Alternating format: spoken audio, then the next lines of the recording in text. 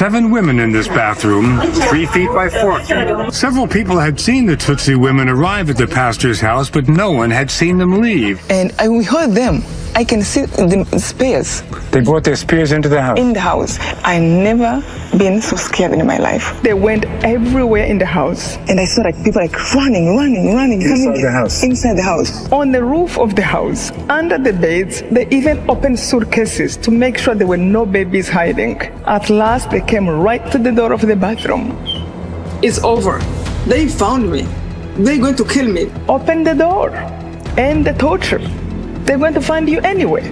But another voice was telling me, do not open the door. And before one of the killers opened, he looked at the man who was hiding us and said,